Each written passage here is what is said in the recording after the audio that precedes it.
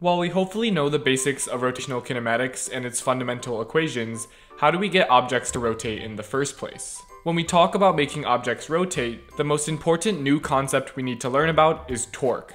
Torque, denoted by the Greek letter tau, is equal to the force applied times a quantity called the lever arm, where the lever arm is defined as the perpendicular distance from the axis of rotation or revolution to the line of application of the force, equal to r sine theta.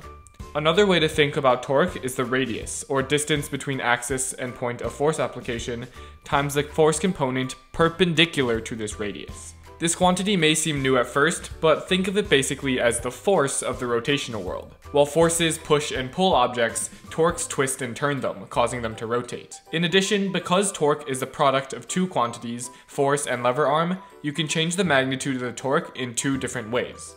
The first way is to increase the force applied. For example, if I were to lightly push on a door versus kicking it open, the door would rotate about the hinge faster when I kick it. The second way is to increase the lever arm. One great example of this idea is to use tools like wrenches. While it's almost impossible to unscrew a very tight metal nut using your fingers, using a long wrench increases the lever arm that you apply a force to, which makes the metal nut easier to unscrew.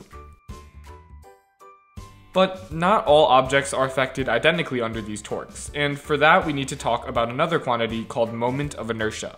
Moment of inertia, denoted usually by a capital letter I, measures an object's resistance to rotation, and always comes in the form of some mass times some length squared. Now, whether this length be the radius of a circular object or the length of a rectangular one, the coefficient in front tells you how relatively easy or hard something is to rotate. While some of the most common moment of inertias and shapes are seen here, you will be given these quantities in the questions themselves or on your equation sheets, but it never hurts to memorize them.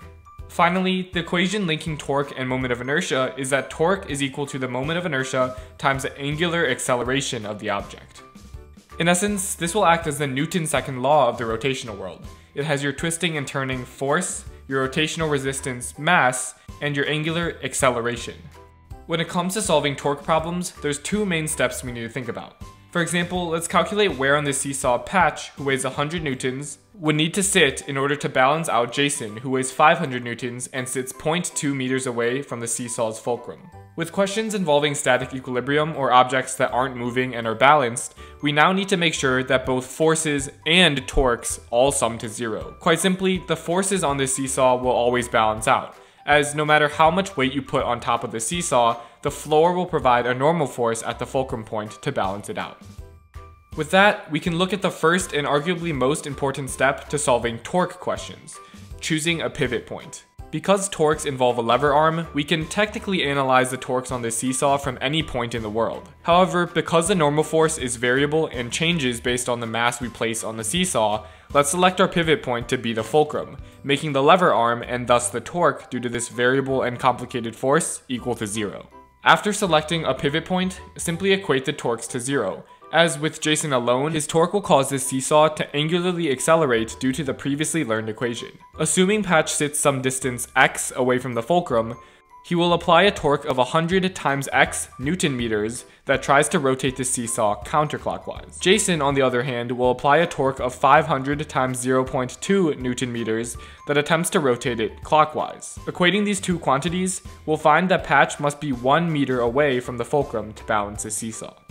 Torque and moment of inertia may appear complicated at first, as they're entirely new concepts.